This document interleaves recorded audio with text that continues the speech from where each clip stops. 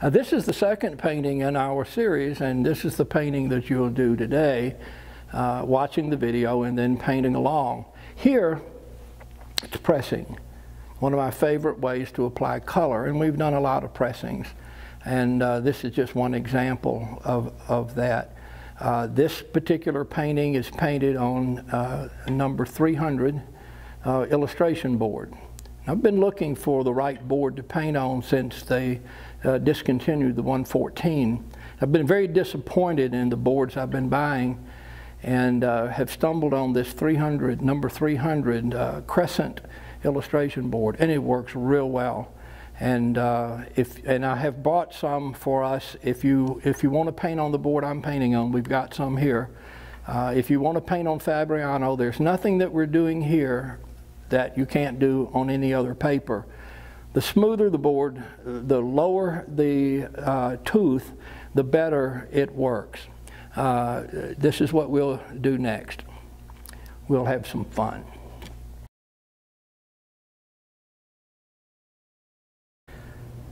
Approaching this painting, we're looking at the colors we've got squeezed out.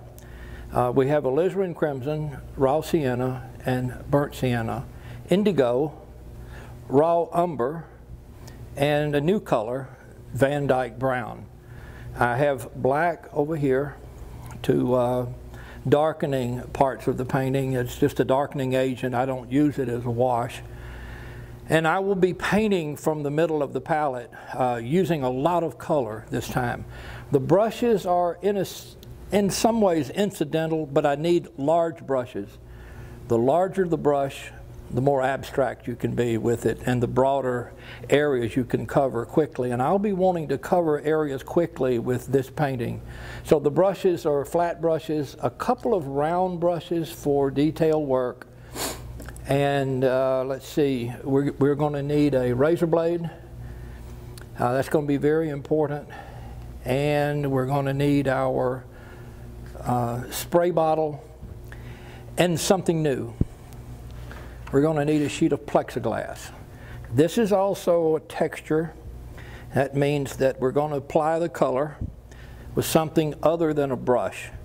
So we're going to apply the color with this plexiglass, which means we're going to paint on the plexiglass first and get that abstract pattern down, and then turn the plexiglass over and press that color into the surface.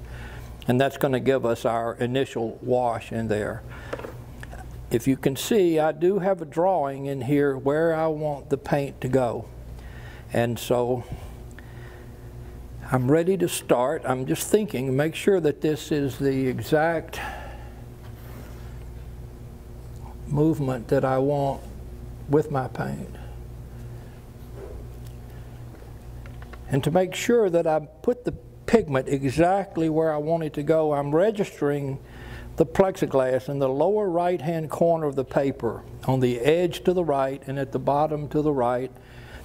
And I'm coming in now with a marker and marking on the plexiglass where I want the color to be placed in.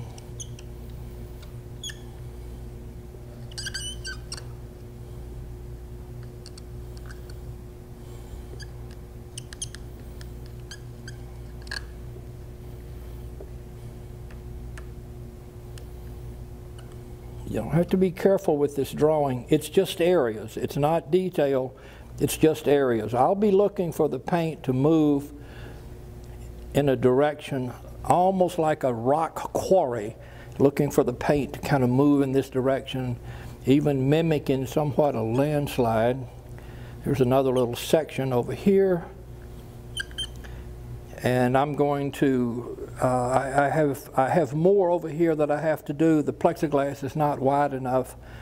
So I'll just paint on this section, and then I'll do a whole new press over here for that section of the painting over there. So I'm ready to put the paint on. It's important, once I block this in, that I turn the plexiglass over and paint on the back side, because I'm now working in reverse. If I don't do that, if I paint on the side that I drew on and then put the paint down, it's going to be on the other side of the paper. So the register is very important right here.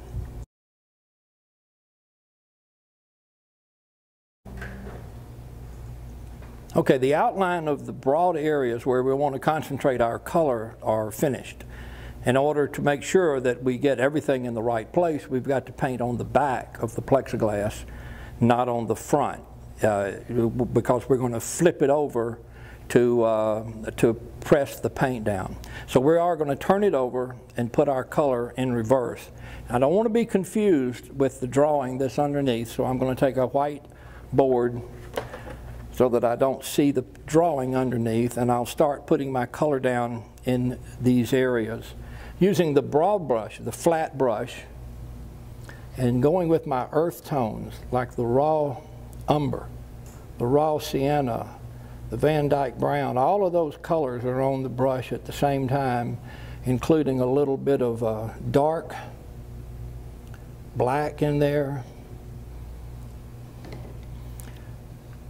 To do this project, you'll need to be very careful to get a lot of paint down here, a lot of paint with a little bit of water, just enough. If you were to look into this, you would see thick pigment on there, not water, but thick pigment. I have a little bit too much water in my brush. I'm going to drag some of that out of there because I would like to get that sort of dry brush effect also going on in there.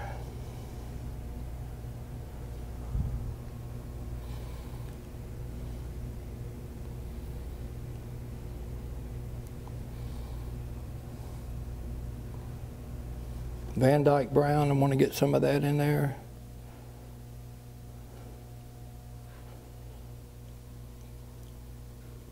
And this part of the painting must go quickly also. You don't want this paint to dry.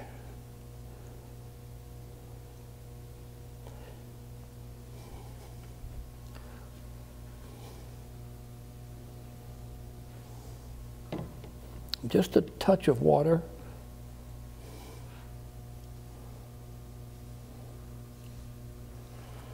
All right, that's good. Now let's dry a lot of water out of that brush by squeezing it at the base and then just drag. Oh, that's good. Yeah.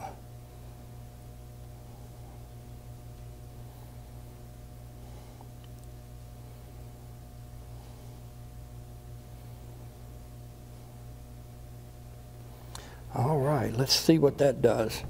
I'm just spraying a little bit in there just to keep that paint moist, not lose anything. You get one shot at this, so I just want to get a little bit of dark right back in there and then maybe right in there. Now let's remove the white paper, forward, turn this over, hit our register mark and lay this down. Now we want to press that into the paper. Here we're applying color with a piece of plexiglass. That becomes a texture.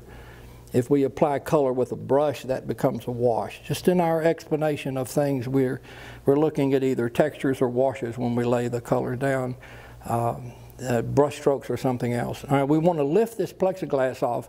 We want to lift it in a direction so that we get a movement of fall as the paint moves in this direction. You get a little bit of static electricity built up under here, and that all works to our advantage as we pick this up and then move this way.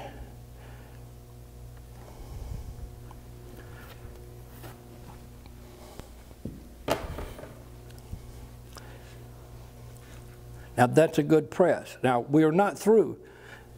We go down now in here with the razor blade and we start converting this block of color or mass of color into specific shapes that look like boulders and crevices in the rock. So I'm going to pick up the razor blade, make sure that I have it wet. And if we can come in close, we want to watch and see what happens. Now I'm concentrating to create these two rocks. I'm thinking of the the top of the rock's catching light. So when I begin my scraping here, it's going to be the tops of the rocks that I'll scrape.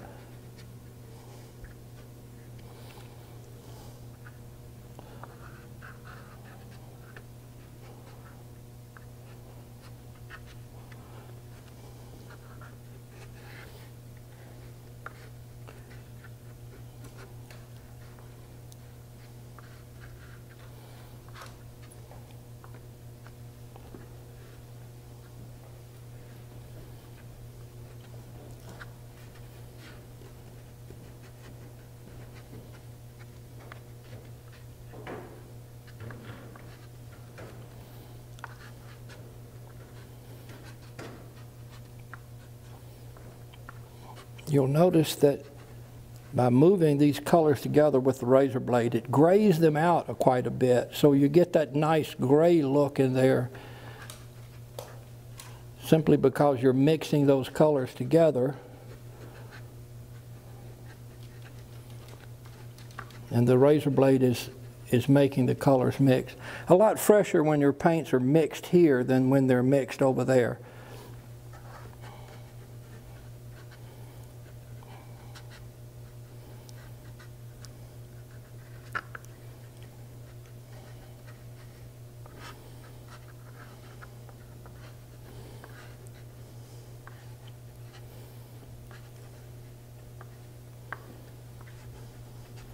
It's beginning to dry on me, so we'll just wet that down just a little bit.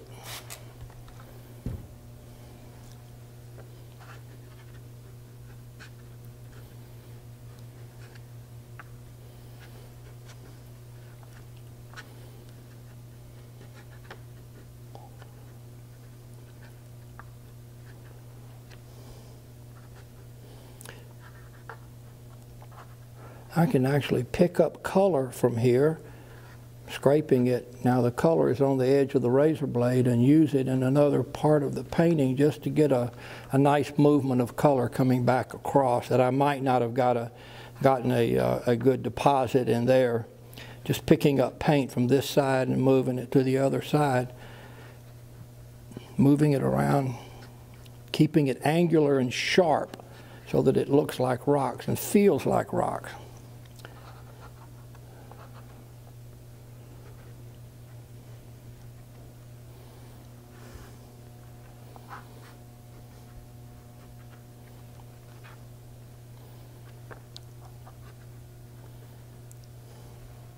All right, good. We'll stop there, and we'll do a second press on this side of the painting.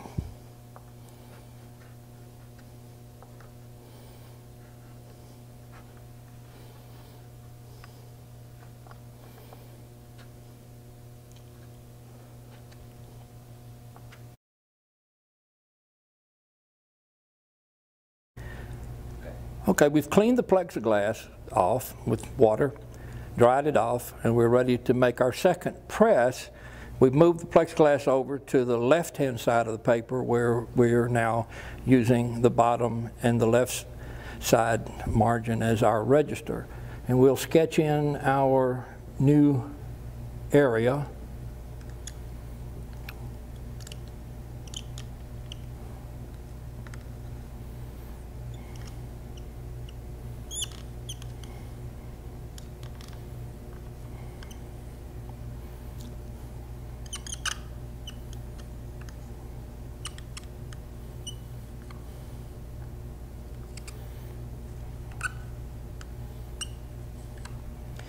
So we're looking to paint in this area here,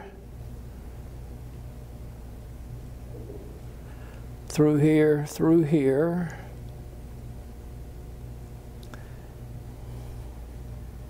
through here,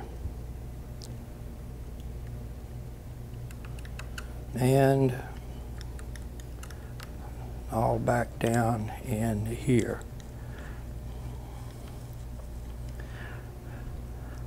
Good.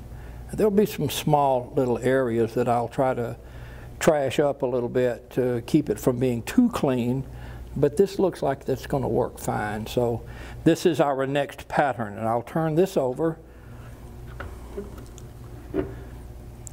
get my whiteboard out so I don't look underneath and get influenced by what is already there.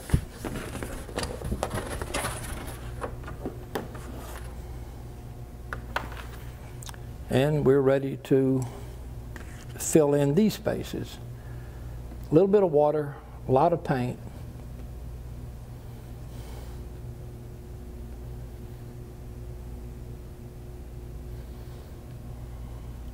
And it wouldn't help if this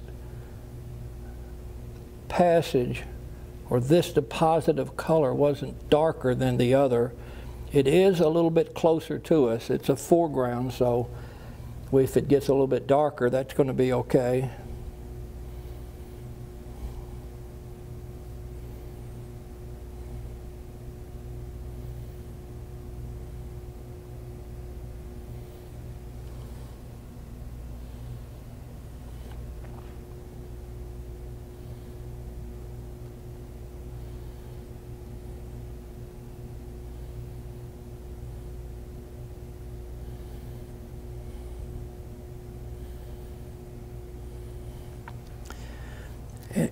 In doing this exercise, and you're just blocking in color, try to think yourself as painting here as well, not just laying some color down to press in whatever kind of really nice aesthetic movement and darks and lights and colors you can get in here, the better your press is going to be.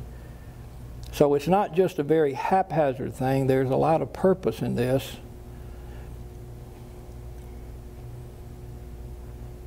It leads to the beauty when this part works that we have up here.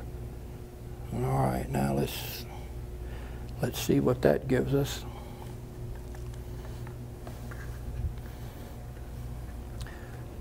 Normally I'll just give it a couple of mists to make sure that the paint doesn't dry on me.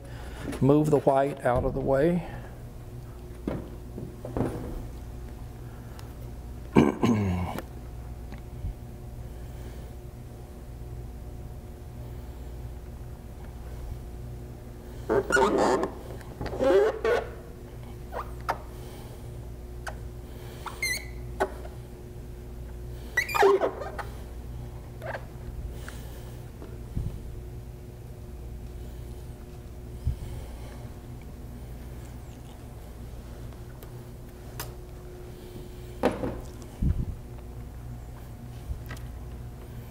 I'm thinking to myself, yes, that's what I want.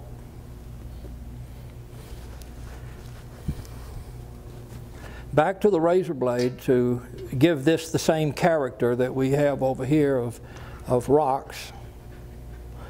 And because it's closer, maybe much larger, more massive rock formations.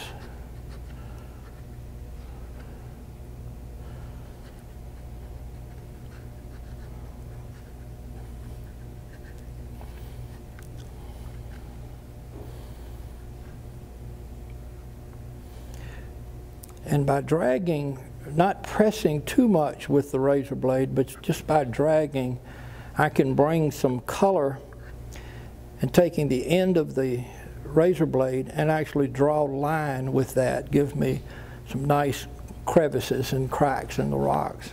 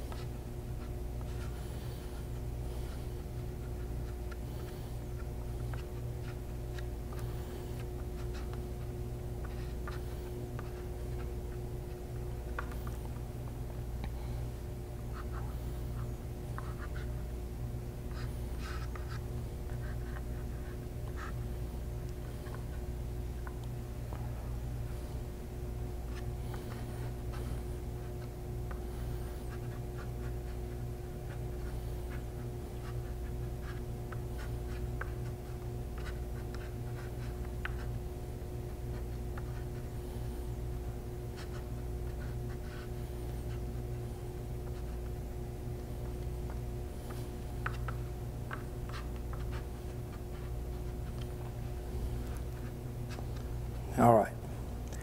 Let's stop and dry this off completely, and then I'm going to come back in with some deep darks just to pull a little power in here. Darks that didn't go down with my plexiglass, and this is not unusual because you have no idea what the plexiglass is going to do till you press it in. I like the textured effects, the grainy look that we have in there. What I want to do with the darks is to strengthen the contrast between the white and the color. Right now it's a white against a middle tone, and I'd rather it be a white against a dark tone.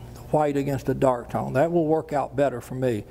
I just love high contrast, and there's going to be high contrast in this part of the painting, so I want it down here as well too. That's where we're going next, and we're going to use a brush to do that with. So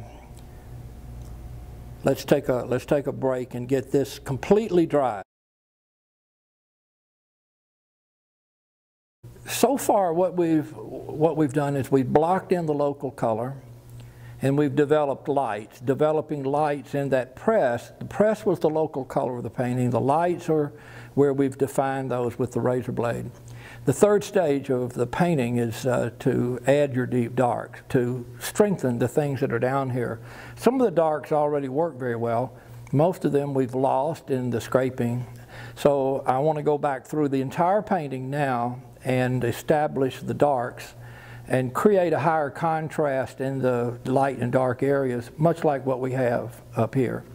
So in looking at this, it's a matter of finding where the rock begins and ends, making a determination. It doesn't matter where that is. That's an independent decision of yours. I might look at an area and see 5 rocks. You might look at an area and see 10 rocks. It's just how you see the shape and form is all that matters at this point. But I notice that it's kind of vague all through here. So I'm going to try to find an opportunity to create a dark shape in there, which gives me a separation from here to there and makes this into a more specific or a stronger rock shape just simply by the darks that are in there. And they don't have to be done too much, just a little bit to create the power of dark and light. Paying attention to the tops of the rocks being lighter, and then the shadow patterns on the rocks being darker. And right away I'm beginning to see a lot more in this area right in here. And I'm alternating between the flat brush and the round brush.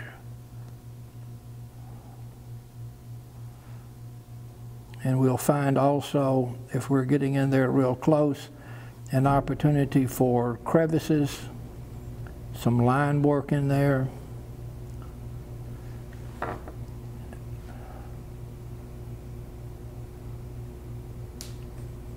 And I want to emphasize here very strongly that there's no pattern. I'm seeing this a certain way. If you were doing this painting, you would see it different. But that's what you do. You follow your own vision. There's any number of ways that these can be interpreted. I know what I see.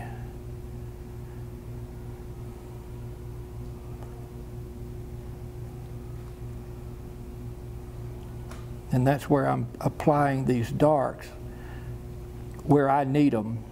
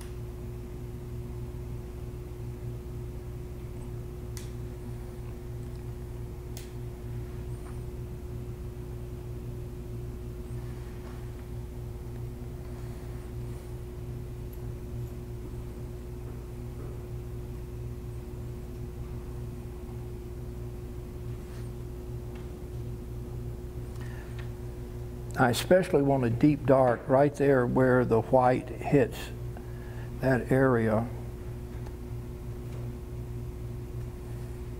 Very strong contrast in there.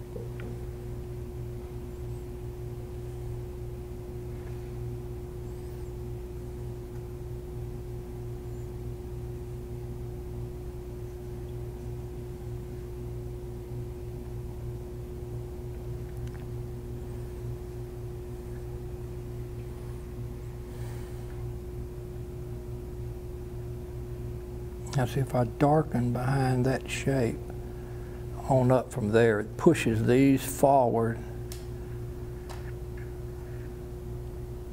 and then we come out with a nice description of foreground and middle ground and background.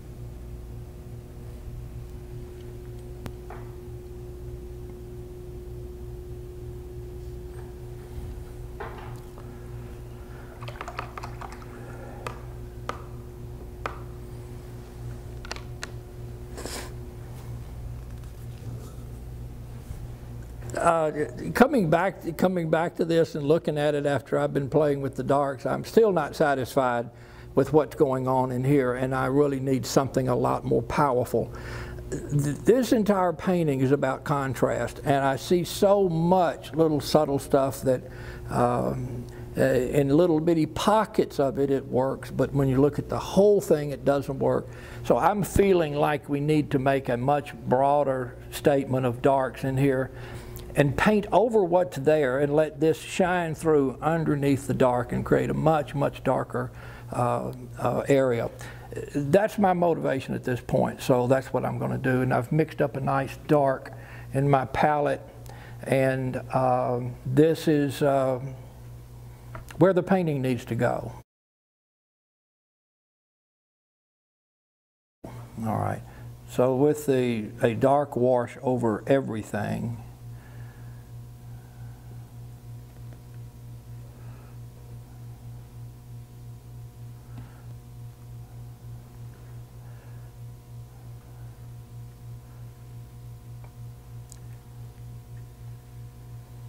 and moving the wash in a direction that we want the entire painting to go, which would be in this downward motion here. I can kill a lot of the individual rocks there and create a more universal dark through the whole painting. That's what I want to do. And what will happen is that these other structures under there will glow through this movement that we're putting on there now. And I'm much more pleased with the way this is working. So what I'm going to do is I'm going to move down here, and I'm going to work through this area as well too with the same theory, and that is just darken it. The colors are still going to show through because it's transparent watercolor, but notice how that makes it one large shape instead of a bunch of small shapes, and that makes me feel better about this.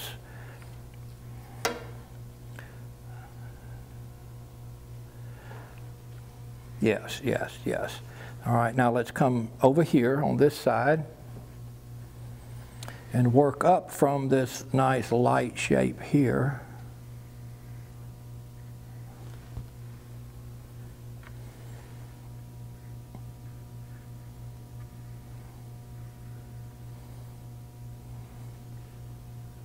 Preserve the tops. And that becomes more of a solid rock shape in there. And let me just look here. Let me go right back through here and up through there. And then in this area down here,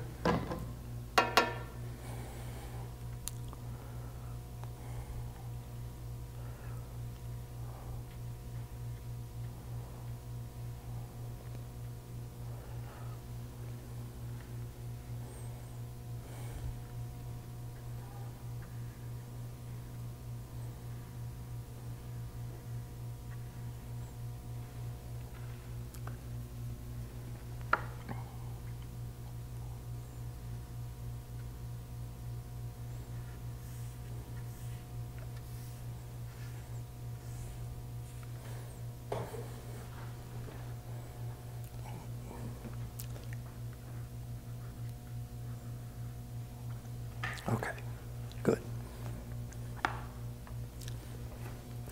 I'm a lot happier with that now than I was before. And since this is drying and we don't have to wait, none of the sky touches this. I'm going to go back in there and put my sky back in there and paint around these buildings, and then we'll see what that looks like. We'll take the tape off. We may be through, who knows?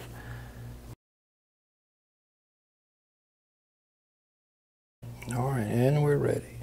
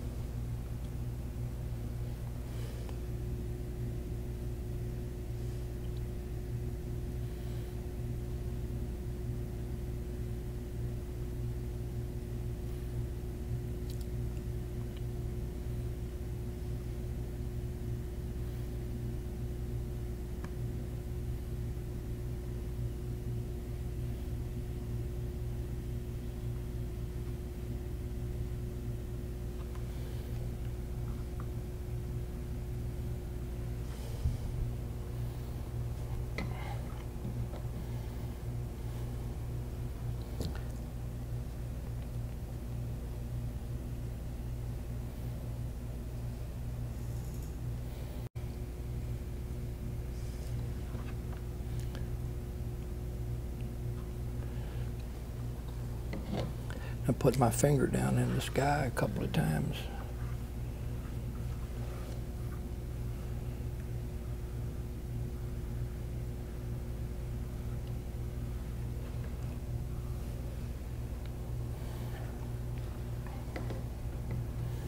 All right, let's darken just a little bit more.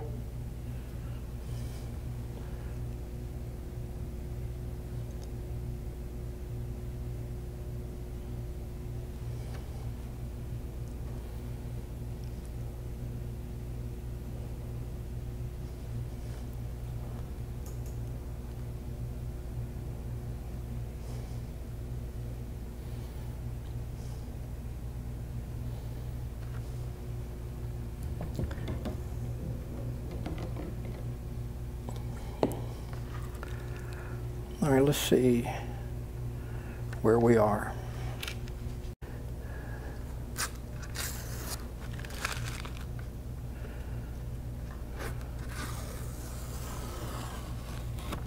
Like that.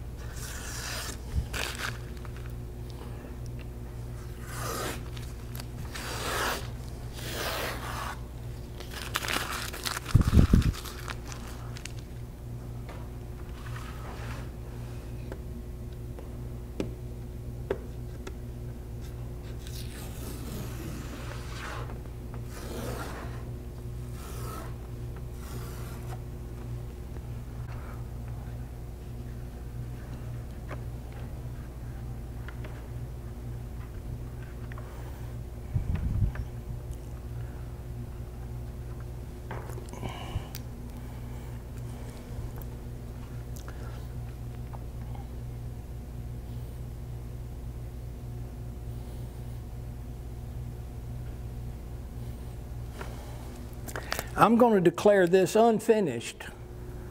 We've got to do one thing.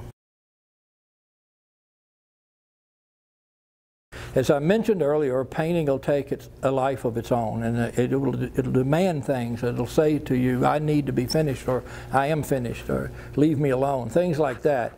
And this one's just saying, you got to fix me, so I need to fix. And what I think I have here is a nice design, a good composition, leaning a little bit more toward representational qualities rather than flat design qualities. And I started with the intention of flat design quality. So I think to finish it, I need to do a little bit more representational stuff in here, which means snow shadows. That'll give us, the white spaces now are flat. They don't have any push or pull, any depth to them. We add the shadows to them, they'll start having a fullness and a thickness. So let's start back up here on the roof line where we get just a little bit of snow packed up over there, and then also some snow along the horizon, just a brush stroke or so. Now we're going to come back here where the snow gets really thick, where the rocks are.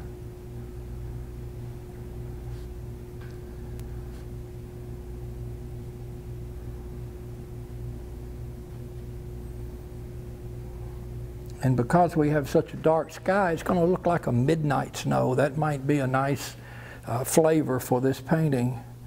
So coming back,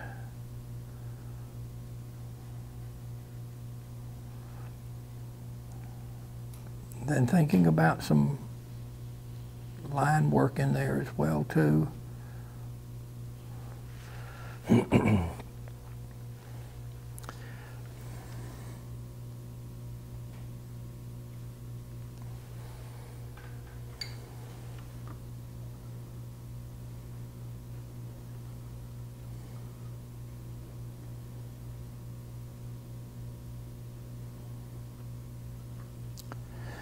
In putting these shadows, I'm aware that whatever light there is, that the snow is lighter at the top, and as it turns away from the light, you get a bit of a shadow there.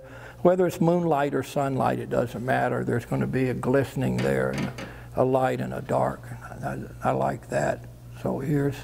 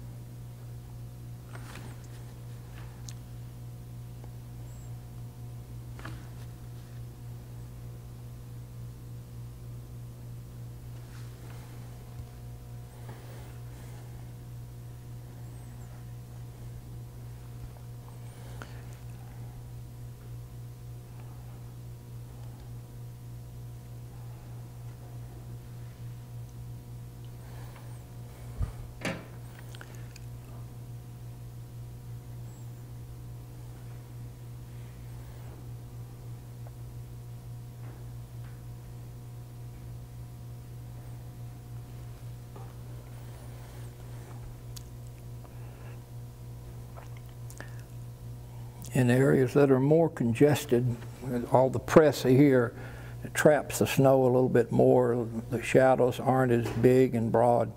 They're a little bit more spotty.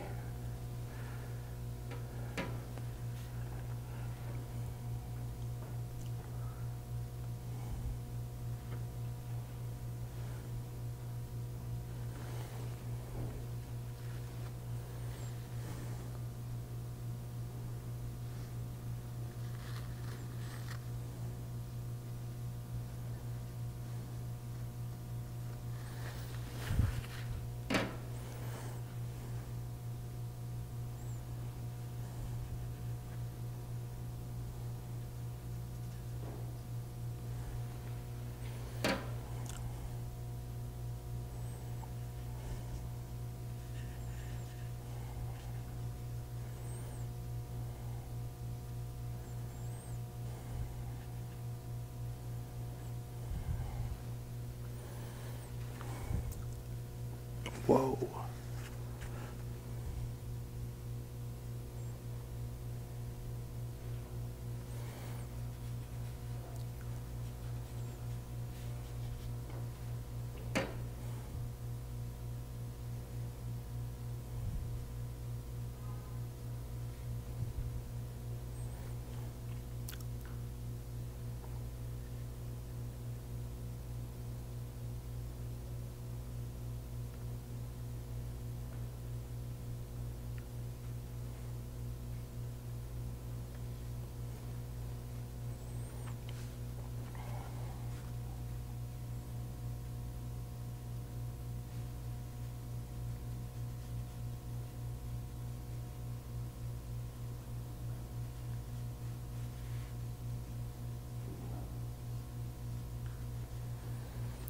This can be fun too, just trying to figure out where the shadows are and just playing with it.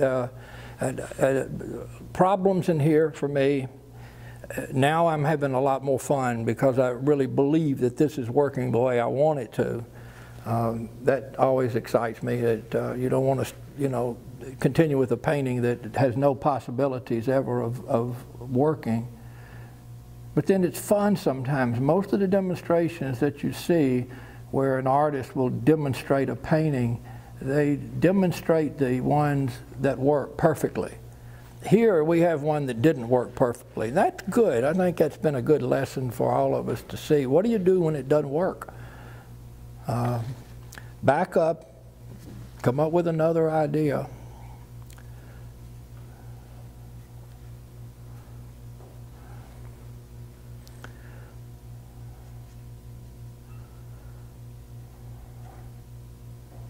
We've mentioned in class a lot about how much more you learn from your failures than you do your successes. Because you have to really reach in real deep when something goes wrong to figure out what went wrong and then how to correct it. And that's what we had here.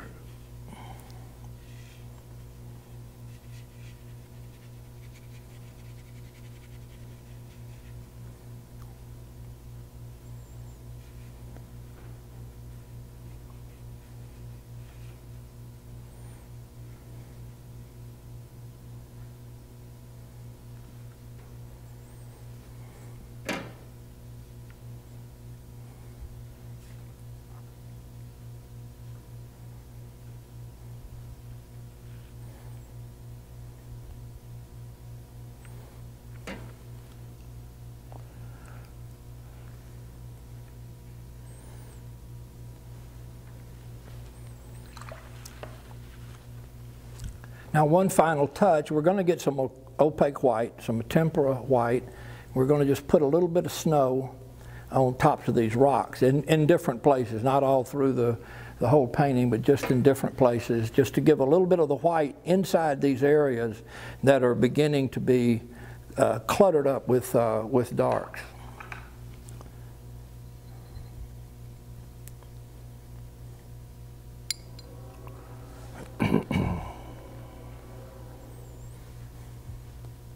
I want all of the water out of my brush.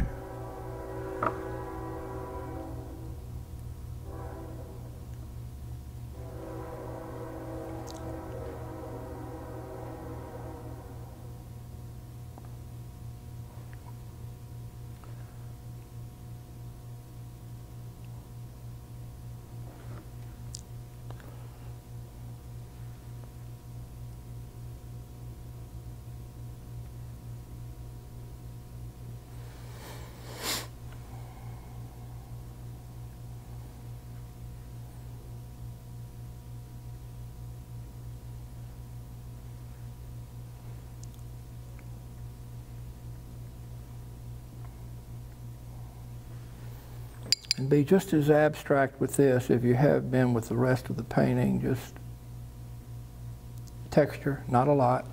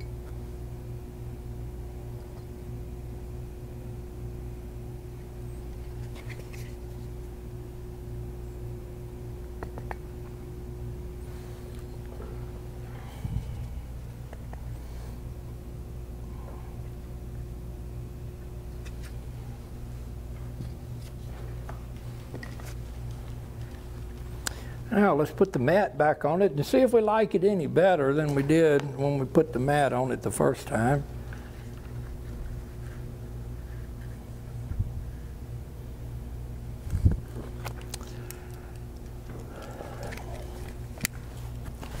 I like it much better. I think that was the right thing to do.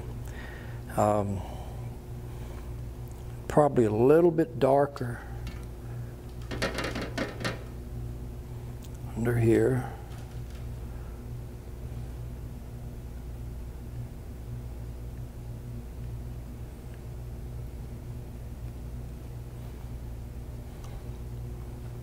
Okay, I'm going to say that's done.